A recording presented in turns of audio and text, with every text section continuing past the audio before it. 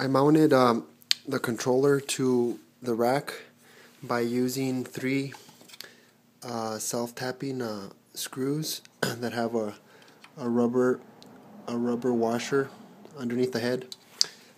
So there's two up here in the front and one in the rear. And I used a nut as a spacer, so you can see there should be airflow underneath the controller, keep it cooler. And I also added as a secondary feature a cable tie that holds it onto the rack at each end.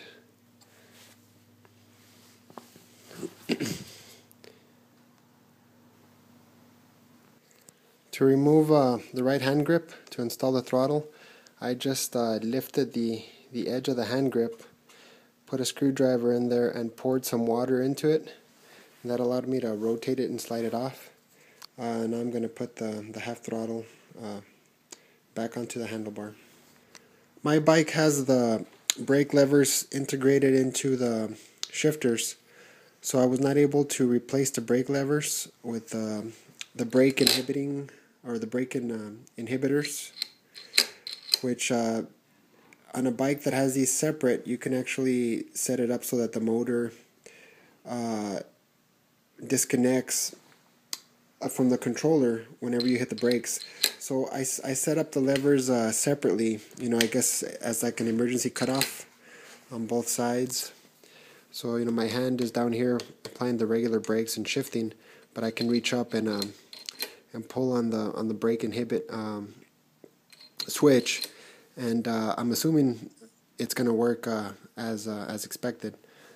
But anyhow, I did have to slide the original shifter and brake lever off, put in the brake inhibit switch, and then put the brake levers and shifters back on, and then the throttle on this end. And then I ran the wires along this channel here on top of the coroplast, and I'm going to cover this up with another piece of coroplast later once I run all the wires through it. So the position of the brake levers and the shifters is somewhat different from stock, but it's it's a compromise that has to be done to get it to fit on a specific bike. To mount the APM display, what I did is I removed the top bolt here on the handlebar bracket, and I had to trim the bracket it comes with so that it would fit into this slot here, and the bolt would go cleanly through it. So just modify this bracket for your specific bicycle to make sure that it fits in the slot while allowing the bolt to go through. And I also added a couple of nylon washers that I trimmed. Also, I trimmed the bottoms off so that the bolt would also go through. And I tightened it back up, and it's on there nice and sturdy.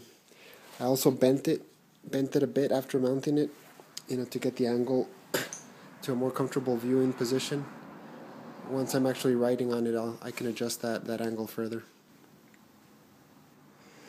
I'm going to have to take the Dremel tool to this rear derailleur hanger. As you can see, it extends a little bit into the dropout, and I was having a lot of trouble getting the axle to sit right.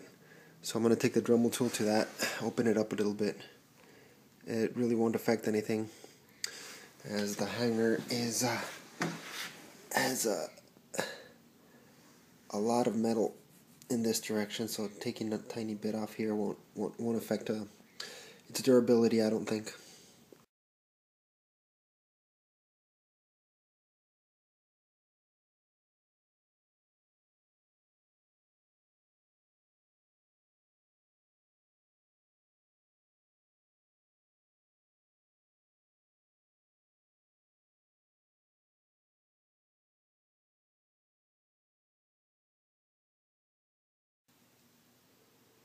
So I finished mounting everything short of the battery in the Phoenix 2 cruiser kit. Again, I mounted the motor, or rather the wheel, the new wheel and motor into the bicycle, and the double kickstand, the motor controller on this rear rack, the half twist throttle, the APM display, the brake inhibits, basically an emergency cutoff switch for the motor, and I ran all the wire. Some notes on the wire management. All the wires from the front controls I cable tied to the stem here, and for the motor wire, I kind of wrapped the loop around the rack here, so to take up the length. I cable tied it here, and then I cable tied it down here, and one here, and a final one here. And then all the cables from the front controls, I ran them through this channel here, which is going to have, again, a cover over it later. And I cable tied it here. And that's it. I'm just waiting for the battery. It looks like Electricrider might upgrade my battery to lithium manganese, because they didn't have any of the lithium iron phosphate packs or cells ready to build the packs with. So rather than make customers wait a very long time, they're trying to get packs out with lithium manganese without upcharging, which is a good deal for me, since the lithium manganese is a lighter pack, and I am going to be able to get a 20 amp hour pack in here versus a 18.5.